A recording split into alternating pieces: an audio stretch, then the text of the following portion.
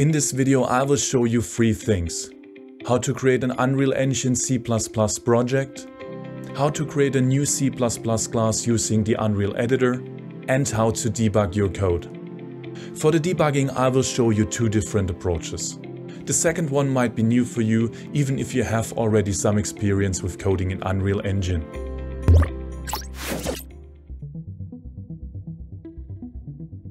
Before we start, let's create a shortcut on the Unreal Editor, so that we don't need to open the Epic Games Launcher every time we want to open our project. Let's open the Epic Games Launcher. On the engine version we want to create the shortcut for, click on the little arrow and select Create Shortcut. This will create a shortcut on a desktop, which we can use to start the Unreal Editor. To create a new project, we want to use one of the pre-installed templates. The template we are looking for can be found in the section Games. We will use the third-person template. Make sure that C++ is selected and the target platform is set to desktop with maximum quality. I won't select starter content or ray tracing. Name the project Surikun and click on Create. After the project is created, Visual Studio and Unreal Editor will start automatically. I will display both applications side by side to make it easier for you to follow the single steps. On the left we can see Visual Studio. On the right we can see the Unreal Editor. Before we do anything, let's make sure the right editor settings are applied. First, let's check if the right source code editor is configured. Obviously Visual Studio launched alongside with the Unreal Editor, but let's use the chance to show you where you can change it. Go to Edit and select Editor Preferences. In the Editor Preferences window, find the section Source Code in the list on the left side. Under Source Code Editor, select Visual Studio if not already selected, or select the version that fits your needs. In our case, Visual Studio 2022 is the correct one. We also want to disable live coding for now. For some changes to take effect, Unreal asks us to restart the editor. Anyway, I think it's a good idea to close everything again and to show you how you can open your existing project. So let's close all applications. So now back on the desktop, use the previously created shortcut to open the Unreal Editor. Under Recent Projects, we can see our previously created project. Let's open it. To bring up again Visual Studio, let's select Tools and open Visual Studio. In the Solution Explorer on the right side, we can see the project structure. We can see the Unreal Engine 5 project, which contains references to the engine classes, and our project, which already contains some files. For now, let's take notice of the 2 files surikuncharacter.h and surikuncharacter.cpp.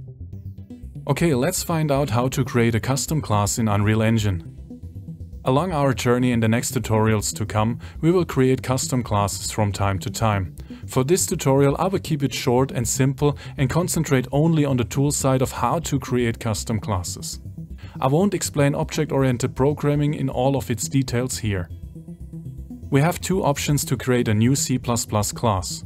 We can use the menu under Tools and select New C++ Class, or we can bring up a content browser by clicking on this button or by pressing Ctrl and Spacebar on a keyboard.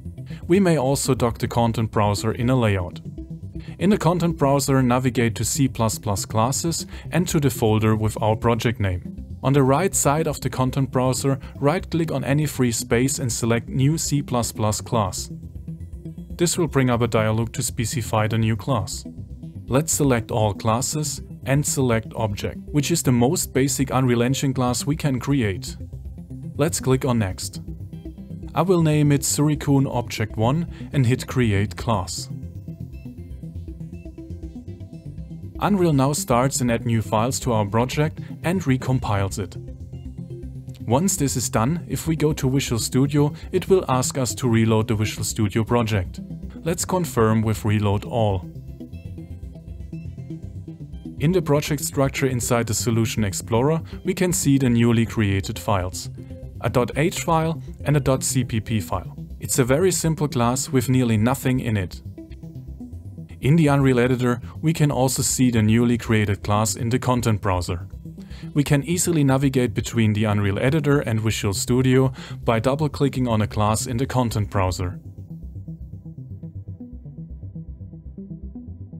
Run and playtest our game is very easy. Just click on the little play icon and the game will start inside the Unreal Editor.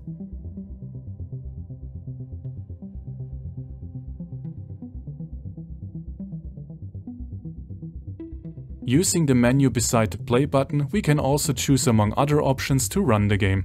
For example, play in new editor window.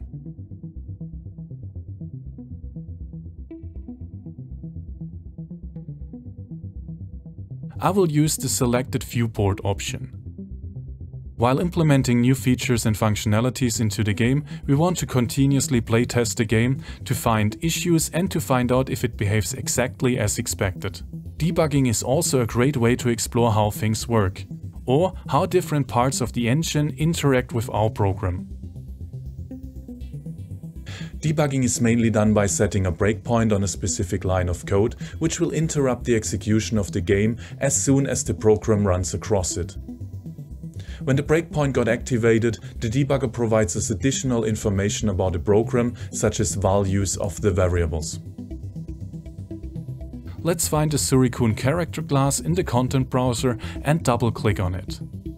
Inside the Surikun character CPP file, find the begin play method.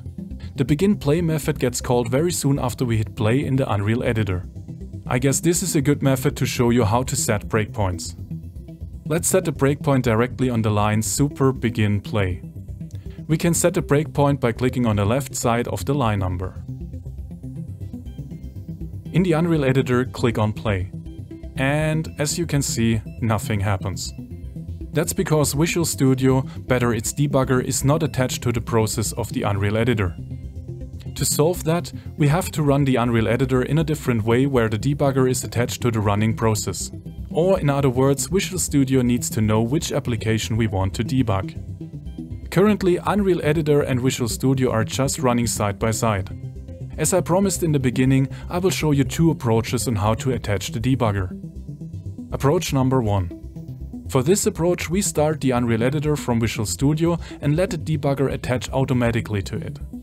Let's close the Unreal Editor first. In Visual Studio on the top we can see a play icon. On the left beside of it we can see a drop-down menu with different options. Let's select Debug Game Editor. Debug Game is a so-called build configuration state, and Editor is a so-called build target. If you want to read more about the different combinations, you can follow the link in the description. With the selected configuration, hit the play icon, or we can also press F5 on a keyboard. This will compile the code and start the project in Unreal Editor.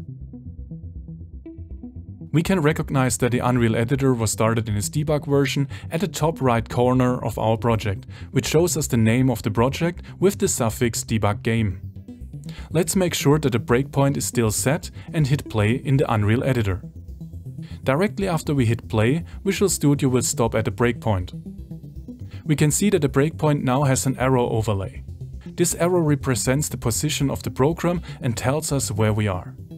We can move the arrow forward step by step or instruction by instruction using the step over button, or every time we press F10 on the keyboard.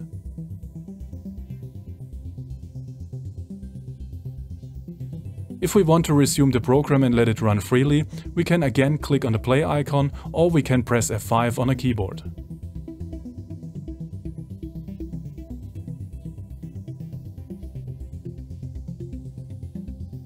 There's a downside of running Unreal Editor this way. If we stop debugging in Visual Studio by clicking on the red square or by pressing Shift F5 on a keyboard, also the Unreal Editor will close. This can be a bit annoying when adding new classes to the project. I will show you why. If we add another C++ class, the editor will add and compile the code, and Visual Studio will ask us to reload the project. If we click on Reload All, Visual Studio will ask us to stop debugging. And if we do, the Unreal Editor gets closed. So if we want to have a debug session and want to reload the project without restarting the Unreal Engine editor, we can do the following. Approach number 2. By using this approach, we will start Unreal Editor and Visual Studio again side by side and attach the debugger manually. In order to get this working, we need to start the debug version of the Unreal Editor. We can't use the shortcut we created at the beginning, because that would start the editor in its development configuration. We can find the debug version of the Unreal Editor by following the shortcut we have created at the beginning. Right-click on the shortcut and open the Properties page. Choose Open File Location. Once the location is open, you want to close the Properties window again. Having it open prevented me from creating additional shortcuts. Find the file Unreal Editor-win64-debuggame.exe. Click and drag it to the desktop while holding down the Alt key to create a shortcut. Now we can open the Unreal Editor in its debug version. Open the project as usual. To attach the debugger to the Unreal Editor, go to Visual Studio and select Debug and Attach to Process. Or simply press Ctrl-Alt-P on a keyboard. Select the Unreal Editor from the list that shows up. You can identify the correct process by looking for the title in the column Title. Select it and click on Attach. The debugger now attaches to the Unreal Editor. Anyway, if we look at the breakpoint we set earlier, Visual Studio tells us that the breakpoint will not currently be hit, because no symbols have been loaded for this document. Basically, that's because the debug symbols haven't been loaded. I wasn't successful to load the right symbols inside Visual Studio. If you know how to load the correct symbols automatically while attaching the debugger to the process, please let me know in the comments. Until then, fortunately, there is a workaround. Go to the Unreal Editor and click on the Compile button. Clicking on it will compile and then hot reload the modules, and exactly this seems to load the debug symbols for us. The breakpoint is now active and the warning is gone. In the Unreal Editor, hit play and check if the breakpoint gets activated. The next time we add a new class and Visual Studio asks us to stop debugging, the Unreal Editor will stay open.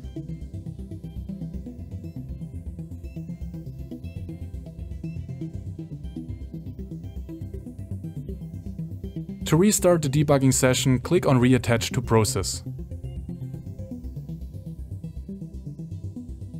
And inside the Unreal Editor, click on Compile to use the workaround for the debugging symbols.